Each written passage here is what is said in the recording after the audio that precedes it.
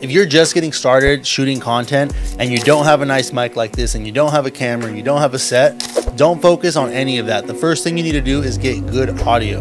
And if you can't afford to get a mic right away, what you need to do is just shoot on your iPhone, make sure it's set to 4K, 24 frames per second, and just use the microphone on your iPhone. It's not gonna sound the greatest, but then what you do is you upload that to Adobe Media Enhancer and it's gonna make your audio sound nice and crispy as if you had a nice mic. Make sure to follow for more tips.